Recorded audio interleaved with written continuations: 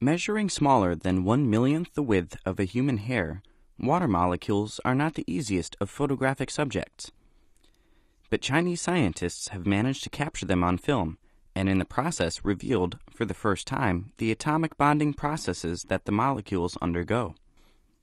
The Earth's most precious resource is difficult to shoot, as its rapid and irregular motions make getting a clear picture almost impossible.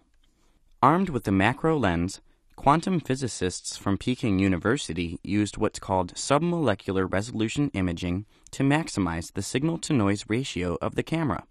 These snaps are the result. The images are the first to show the internal bonding of water's building blocks, hydrogen and oxygen. Previous attempts resulted in images resembling a fuzzy ball. The groundbreaking images may also help in the fight against air pollution. Scientists say that by altering its microscopic structure, water vapor could be used to help settle poisonous particles like PM 2.5 that are found floating in the air. The images were published online in the journal Nature Materials on January 5th.